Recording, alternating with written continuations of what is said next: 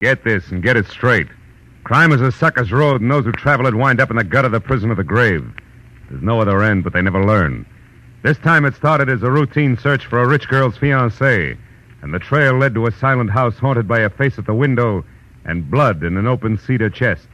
But before it was over, it became a search for a corpse that wouldn't sit still.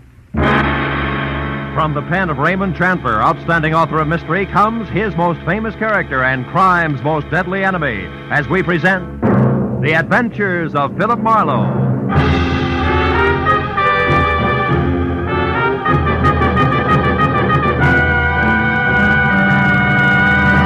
Now, with Gerald Moore, starred as Philip Marlowe, we bring you tonight's exciting story, The Busy Body.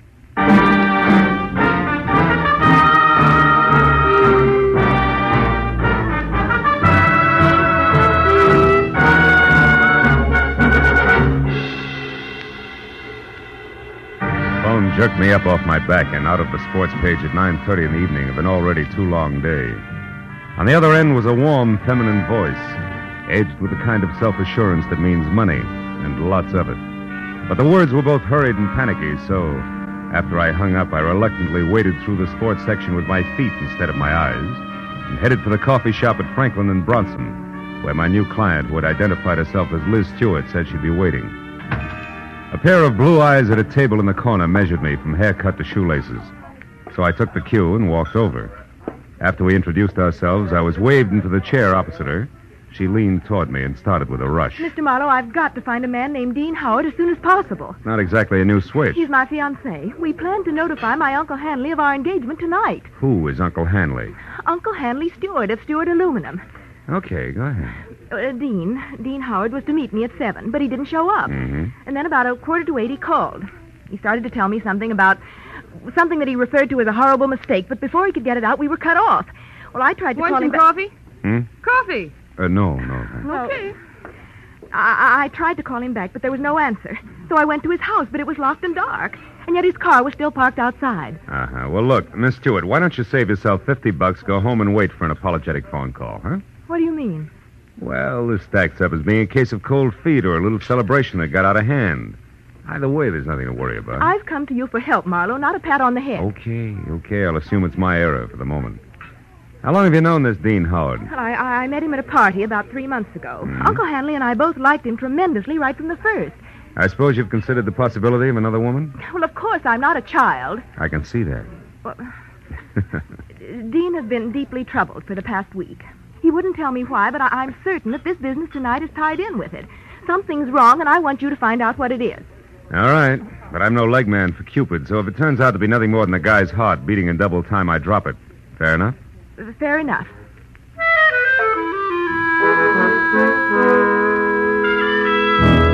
She gave me a short list of posh joints she and Dean Howard sometimes visited, and his address, which was 312 Normandy. She said I could reach her at home, which was 28 Roxbury Drive in Beverly Hills. Well, $50 is $50, so after she left, I spent a handful of nickels checking the list by phone and drew a complete blank. So I drove out Los Feliz to Normandy and found the number, 312. As I walked up to the door and leaned on the bell, I got the feeling that I was being watched. There was no answer, so I tried the door. It was locked. I threw a look over my shoulder as I walked around the side of the house and caught a glimpse of a face in a window next door, just before the curtain was dropped back into place. The back door of 312 was locked, too, I found out, as did the face next door, which was watching me again from one of the rear windows. There was one answer to that, so I went out in the street and up the steps of the house next door and knocked, good and loud. What do you want? My name's Marlowe, lady. I'm a detective. You may be able to help me. A detective? Mm-hmm. Well, come right in, Mr. Marlowe. It's about time's all I have to say. I'm Agatha Lambrigger. What's he been up to? Who? Well, you're investigating that bachelor next door, aren't you? Yes. Oh, how'd you know? Stands to reason. I've known all along he's a suspicious character. Yes? Lived there a year now. Comes and goes at all hours. Drives that fancy car out there. Wears fine clothes, but nobody seems to know what he does or where he gets all his money. Well, look, Mrs. And girls. Oh? Well, believe you me, they don't come to clean his house. Never gets cleaned. But they come just the same. Why, only tonight there was one. Some blonde in a white dress. I tell you, I've never Mrs. seen Lambrigger, that did the one. girl go inside? Well, no, but she tried to. The door was locked. And it's Miss Lambriger. Oh, how stupid of me. Well, tell me, did you notice Mr. Howard come home tonight? Well, I didn't exactly see him come home, but he was over there all right. And not alone either. Is that so? Another girl? No, it was only some man. Oh. But it still bears out what I've been saying, because I just happened to glance out of my window at this one here across from that one of his, you see. Yes, sir. Well, a light was on over there, and I could look straight down the hallway. And do you know what? What? Those two grown men were roughhousing like a pair of hoodlums in that hall. Wrestling they were, like ordinary ruffians. I tell you, I never saw the like. I got a good look at him, and I'd certainly know him if I saw him again. Well, how'd the fight come out? Fight? Yeah. What the... Oh, the fight. Well, I can't say about that. My phone rang. It was Lenore Crowley. She simply talks her ear off you when she gets does. started. So when I finally got back to the window, when I happened to look out again, it was dark over there. So I never did find out what actually happened. But Yes, I well, think thanks that very much for your help. I really must run. Oh, and another thing. The noise and the drinking that's gone on in that house. Why, you wouldn't believe it. Oh, you're leaving? As soon as possible, yeah. But you still haven't told me what he's up to. Well, I'm not at liberty to do that. Oh, that's a shame. Yeah. Well, I'll be here all the time, you know, and I'll certainly keep an eye on that house. Oh, I can't tell you how much I appreciate you're going to all this trouble just for me. Bonsoir, Miss Lambriger.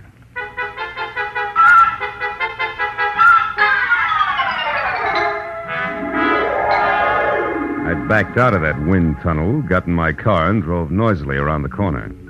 Then I cut my lights, turned quietly into an alley behind the house, and stopped. Slipped through Howard's back gate and up the side of the house, found a window that could be persuaded, and went in. Yeah, Howard was a lousy housekeeper, and everything that didn't get brushed off in normal traffic was covered with dust. I found my way to the room opposite Agatha Lambriger's observation window and ran smack into her first lie. Where she said there was a hallway, there was a solid wall, papered with purple roses and hung with 4 dingy pictures in bronze frames, 2 on each side of a big, ugly mirror. There were 2 hallways, but no angle at which either could be seen from her window. Furthermore, there was no sign of a struggle. One hall led to the study, the other to the bedroom, and I checked both. But still, there was no indication of a fight. On my way out, I barked my shin on the nose of a lion carved on the corner of an oversized cedar chest, just as the abrupt sound of someone at the door brought me to a rigid halt. Whoever it was had the patience of an 8-year-old on circus day. So I set myself up as the type who might live in a joint like this and answered. What's the matter with the lights, Howard? Blow a fuse? Or could this be some new economy measure? I like it this way. I don't think I know you. You should, Howard, you should. I called you yesterday about a certain money matter. The name is Leo. Don't go for your gun, Howard. Well, since yours is pointed at my third rib, why should I? Well, like I told you on the phone, my boss is anxious.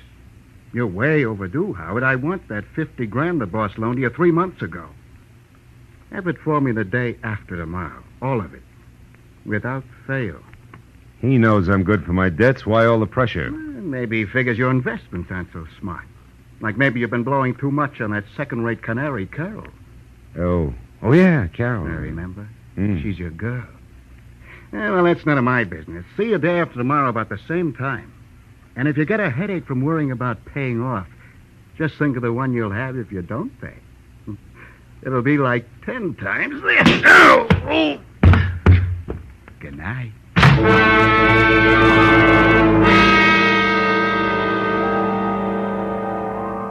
The .45 in his hand caught the side of my head, and I went out cold. When I opened my eyes, the room had shrunk until there wasn't enough space left to stretch out in. And the climb to my feet, was as easy as roller skating through a log jam. And it wasn't until I found a match and had a light that I knew why. Somebody had moved me from the front door and crammed me into a broom closet like a bag of wet wash. When I got out, I saw that my cubbyhole was off the hall of the bedroom. I listened, but there was no sound in the house, so I started moving. But stopped when I noticed something else. The big cedar chest with carved lions on the corners that had been closed before now was standing open. I struck another match. Inside on the bottom was a thick red puddle of blood. Blew out the match and was in the middle of a mental apology to Liz Stewart when it came. I ran for the front door in time to see Agatha charge out of the driveway and down the street. Stark terror twisting her face. Help! Help! Hey, Miss Lambriger, hold it! Oh, Mr. What is it? What happened? I saw him, Mr. Marlowe. I saw him. Out by the alley near the hedge. He's dead, Mr. Marlowe. Dead in my backyard. All right. Now take it easy, Agatha. Who was it? He's there now, lying on his back close to the hedge, and he's dead. What'll we do? Come on, we'll have a look. You can show me where he is. Well, all right. He's right back here. I happened to look out my rear window, and I saw something move. The dogs had been getting in my pansies lately, and I thought this was another. So I came out to chase him away. That's when I saw the body. It's right back here. It's gone. Mm-hmm. Now, look, Miss Lambriger, I've got a headache. I'm getting a little tired of this. You saw a body here just like you saw a fight in a hallway from your window. You're so anxious to be in the middle of things you'd make up any kind of a story. No, I'm not. I saw that fight, and I saw Dean Howard's body, too. It was here, I tell you. Where? Show me exactly. Well, right about there, I'd say. Oh, sure. And I suppose it... Hey, wait a minute. Yeah. My apologies, baby. There is something here. Could be blood. Here's 2 dimes and a bar receipt from the tulip room on the strip. Oh, good heavens. What'll you do now? Raid the place? You can use my phone. Thanks, but until we know where the body is, we better play it cagey.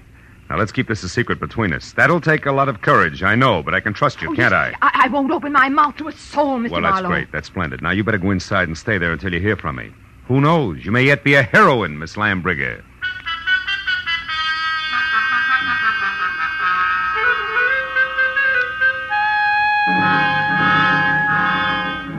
The bar receipt was a long shot.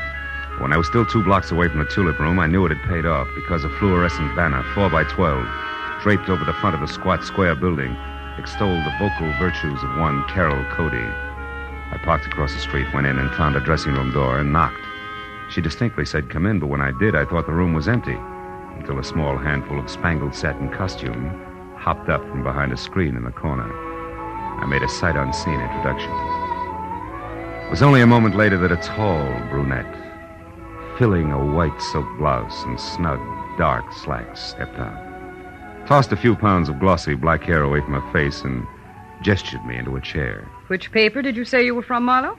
I didn't, honey. I'm a private detective. I can't use it. Don't give odds on it, baby. Not yet, anyway, huh? Let's talk first. For instance, what's with you and Dean Howard? Dean Howard is a low-crawling thing.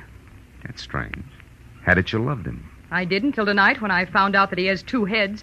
That's so he can lie and keep a straight face with one while he laughs up his sleeve with the other. Nuts to him. Nuts to Liz Stewart and her money, and nuts to you. I hate Dean Howard enough to kill him, and I might just do that. I don't think you will, no, because somebody beat you to it. You mean Howard's dead? Looks that way, yeah. I'm not sure because he won't stay in one place long enough. Well, if you're trying to shock me, you're wasting your time. I'm not sorry. I think we've got company. Keep talking. I'll get him. As you say, my friend, the music business is just as lousy as any other dodge, and I can prove it. Come here. You're a good listener, Bud, so join the party. Who are you? Why are you listening out there? Come on. Well, no. Just a minute. I wasn't listening. I was looking for you, Marlowe. I'm Ward Odom, Mr. Hanley Stewart's assistant. You're doing fine. Don't stop now. Well, ever since I learned that Miss Stewart hired you, Marlowe, I've been trying to talk to you. I followed you here from that place on Normandy because I must know what you found out so far. Why? What business is it of yours? Because, Mr. Marlowe, I doubt very much that you even know of the robbery. Robbery? What robbery? More than $40,000 worth of negotiable securities was stolen from Mr. Stewart's safe this evening. You get all your information at keyholes? And I have reason to believe that the man you're looking for took them. Of course, I don't dare accuse him without proof of his relationship with Liz, Mr. Stewart's niece. If I were wrong, it would cost me my job. Odom, did Liz know about the robbery when she hired me? Why, of course. Oh, brother. Look, see this? Her name is Carol. She's involved right up to her mascara in the whole mess. Don't let her out of your sight till I get back. Me? Why, you cheap shot. Shut up! And as for being cheap, I'll take care of you when I get back.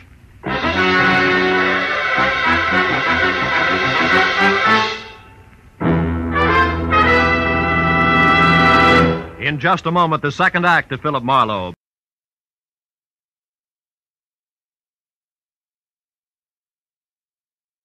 And now with our star, Gerald Moore, we return to the second act of Philip Marlowe and tonight's story, The Busy Body.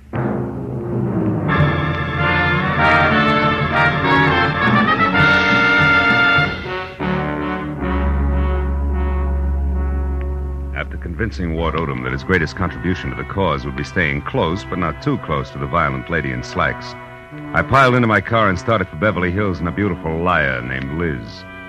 I didn't stop until I was at number 28 Roxbury Drive, out of my car and walking fast up the semicircle of gravel driveway that led to the carefully antique front door. But then, for two good reasons, I stopped again. The first, a squad car parked ahead of me that said everybody except Marlowe knew all about the bonds Mr. Hanley Stewart could no longer call his own. The second reason, and more important, was my client, Liz Stewart, sneaking out of a side door and hurrying toward a gray coupe. I stepped back into the shadow of a squat palm and waited for her to come abreast of me. Late date, Miss Stewart? What? Marlowe, why, you startled me. Considering everything, it's the least I can do. What do you mean? I don't like clients who lie to me. So if you don't mind, I'll just stroll along with you while you assure me you can explain everything. But I can, Marlowe. Just give me a chance, please. All right. Why didn't you tell me that 40 grand worth of negotiable bonds disappeared from your uncle's safe at the same time as Howard? Oh, because I didn't want you to be prejudiced, to be looking for a thief from the start. If Dean did take those bonds, he had a reason. Like being fond of money? No, like being forced to do what he did.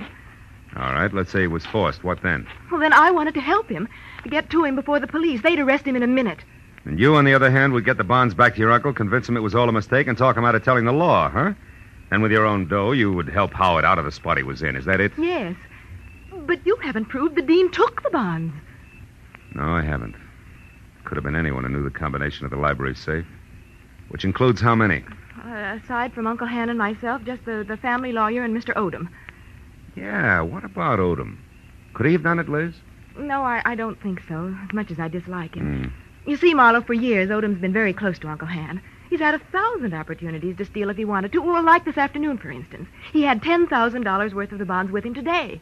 What was he doing with all that dough? Paying gas bills? He was going to sell them for my uncle. But the transaction fell through, so he brought them back to the house and put them back in the safe. Anyway, Marlowe, I don't think he'd have the courage to steal. I know what you mean. I've already met Mr. Odom. When? Oh, about a half hour ago. In a nightclub called the Tulip Room. Odom thinks Dean is guilty, Liz, but he's afraid to mention it publicly till he knows a little more. What's a nightclub got to do with Dean? Carol Cody. Who? She's Dean's girlfriend. Marlowe, you're crazy. I talked to her, honey. She's a singer there. Told me that she and Howard were more than chummy, but that she gave him the air tonight when she found out about you. And you believe that? Mm-hmm. Now that I've had a little time, I believe even more. Details that she never bothered to mention. Details like Dean Howard and Carol Cody playing you for a sucker. He gains your confidence, then the combination of the safe, and then goodbye. But you see, the end was a switch, Liz. Dean didn't... Dean didn't what? Hmm? What is it, Marlowe? What are you staring at? Back of my car there. That's not gas dripping on the driveway. The color's too red. Liz, stay back. No, Marlowe. I don't want to. I want to... Marlowe! It's Dean. He's dead, Marlowe! Yeah. That, Liz, is the switch I was talking about.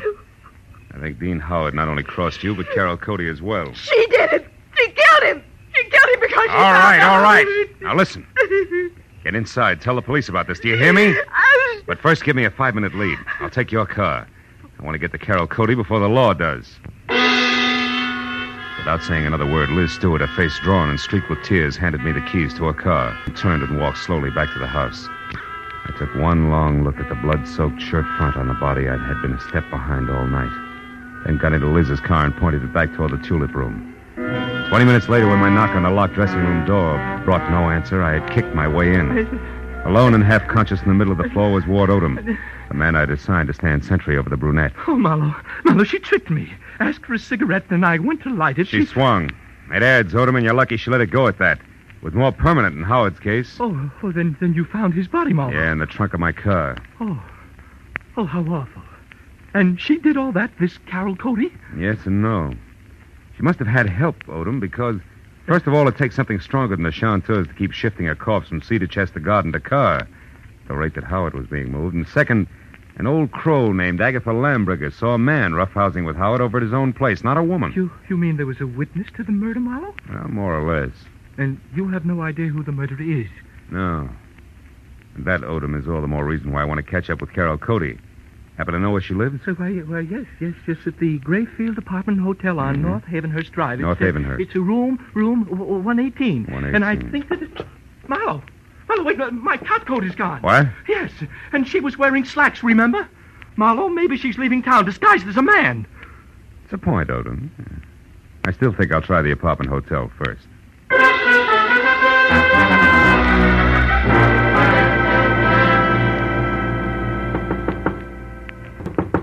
Come in, the door's open.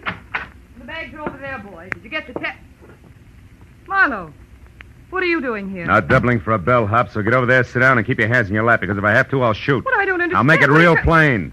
I think you murdered Dean Howard because he double-crossed you after he emptied Hanley Stewart's safe. And I think you're out of your mind. Which brings us to a position called stalemate, and that in turn makes this a good time to call the cops. I didn't kill Dean. I swear I didn't. Oh, listen to me. What you said about Dean double-crossing me after he stole the bonds is true, but not the way you think it is. Second verse. He didn't want to just cut me out of my share, Marlowe. He wanted to return all the bonds intact.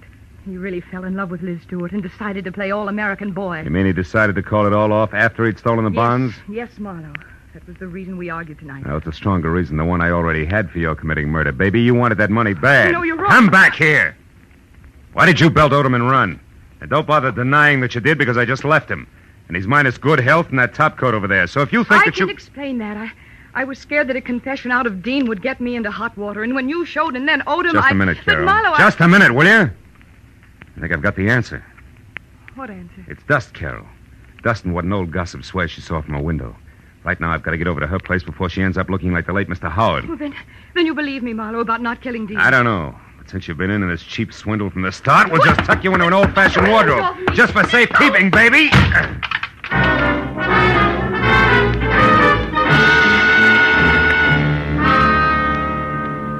Outside in Liz's car, I slammed my foot down hard against the accelerator and didn't ease up until I screeched to a stop, away from 310 North Normandy, where I knew murder was scheduled to happen again. I was next to a pair of half-open French doors through which I could see Agatha Lambricker sitting erect in a straight-back chair. I was happy that I hadn't taken any longer in getting there. I was also happy that the man standing opposite her, gun in hand, the man who had murdered Dean Howard, had his back to me. I got a firm grip on the .38 in my hand. You've been so nosy, Miss Lambricker. And it's too bad that Marlowe had to let me know you've been a witness when I killed Dean Howard. A roughhouse, I think you called it. A roughhouse is what I thought at the time. But when I saw Dean Howard's body out in the alleyway, I knew... You knew I killed him. Everything would have been simple if you hadn't had your nose out a mile. I was going to run over him, and it would have looked like an accident. But I had to move the body after you saw it. Marlowe's car looked good until I could dispose of it. But there's no point telling you all this. You won't be able to gossip about it, Miss Lambricker. I'm sorry. Sorry, but that's the way it has to be. You or me. I vote for you, Odom. Drop your gun before I close the polls for good, real noisy like. Come on, drop it. No, don't shoot. I dropped it. Okay. I'll move to the middle of the room, hands high. Marlowe, I didn't want to do it, but I had to kill him. Because Dean Howard was going to return the bonds he took? Marlowe, and that would have please left you in listen a to spot, wouldn't it? Because Howard only stole 30 grand out of that safe. You were taking 10 grand to legitimately sell for your boss. I know what And when you went to happened. return them, you happened. saw there'd been a theft. And you decided to make the most of it and let somebody else take the rap for the whole 40 grand. Okay. Keep your eye on him, Mr. Marlowe. He's just Don't trying worry, to... a man who shoots another man in the back has no guts. He won't try anything while I'm looking at him. No, Marlowe. I don't have any more guts than it takes to jump behind a woman's skirt. A lady I'd choke to death if you take one more step. Now lower your gun and listen. All right, let her go, Odom. Sure, let it go. Just as long as you cooperate, Marlowe. Marlowe, don't be a Shut fool. up! Shut up! Marlowe, shoot! He'll kill me anyway. Shoot! No! Shoot! No, don't shoot! Marlowe! No, don't shoot! Don't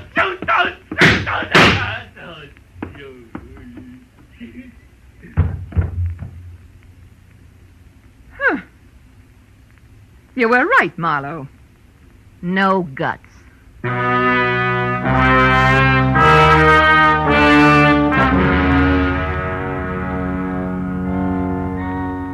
It was an ambulance, a half a dozen squad cars, and a police captain included, and 3 long hours of questions and answers in triplicate later, before 310 North Normandy and environs settled back to being just another quiet house on just another quiet street.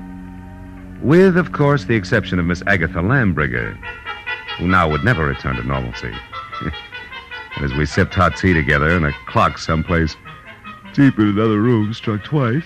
Now, Philip, so I'm sure I had this She was right. still going strong. Dean Howard owed money, so he and that worthless singer decided that he should get friendly with your wealthy client and then at the propitious moment rob her uncle, correct? Correct, yeah. But what I don't understand is how you knew it was that awful man Odom. Well, there were two things, honey. His anxiety to get me to Carol, together with a streak of dust the length of Odom's topcoat sleeve, all added up to a hunch. That, Philip, I don't understand. Well, you got to take them in reverse order. I saw dust on Odom's topcoat sleeve when I was in Carol Cody's apartment. That reminded me of the dust all over Howard's place. Oh, a mess, that house. Yeah, luckily. And the dust was the length of the sleeve, as though somebody had brushed against the wall, coated thick with it. As one would in searching for something, That's right.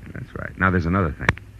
You saw Howard and another man roughhousing in a hall by looking out of that window there. Mm-hmm. Where, Miss Lambriger, no hall is visible, but where there is a mirror. Oh, then you mean I actually saw a reflection. Yes, darling, you did. Dean Howard hid the bonds behind the mirror. Which tilted so that I saw the reflection of a side hall. That's right. Well, now, Philip, one last question. Why did Odom move the body? Well, if it's the last, I'll answer it. Because he didn't want Howard's death to appear a murder on the night the bonds were stolen. It was better if he died accidentally and wasn't connected with a theft. Oh, I see. Yeah, well, now look, Miss Lambriger. Excuse me, I'll only be a minute. Yeah, but Miss Lambriger... Hello? Oh, hello, Judith. Yes, wasn't it thrilling? Miss Lambriger, really, Darling, it all started so innocently. My part, I mean. Well, it was about 7 Miss Lambriger, I have... Philip, I'll be with you in a minute. Oh, Philip, who? Why, the detective, the one I mentioned earlier. a long minute, I'm sure. Yes, it is. Again, who? Well, you know the steward. The handy steward of Beverly Hills, don't you? Well, anyhow, it was handed me this steward. Well, how do you follow in this place? Goodbye, girl.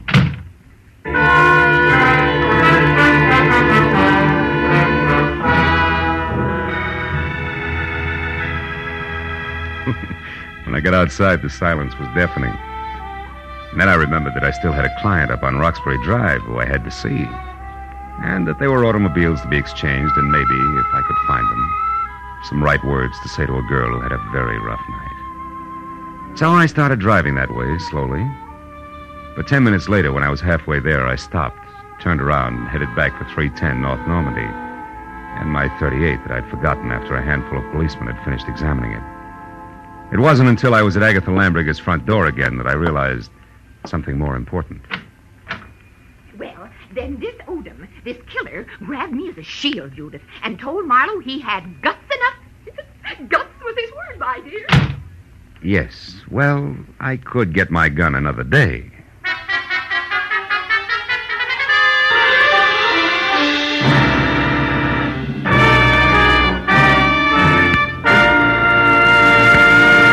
The Adventures of Philip Marlowe, bringing you Raymond Chandler's most famous character and star, Gerald Moore, and are produced and directed by Norman McDonald. Script is by Mel Donnelly, Robert Mitchell, and Gene Levitt. Featured in the cast were Lois Corbett, Lorette Philbrandt, Lynn Allen, Peter Leeds, and John Stevenson. The special music is by Richard Orant.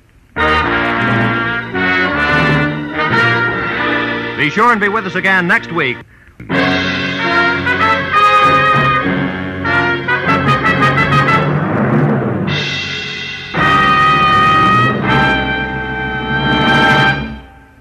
This is Roy Rowan speaking.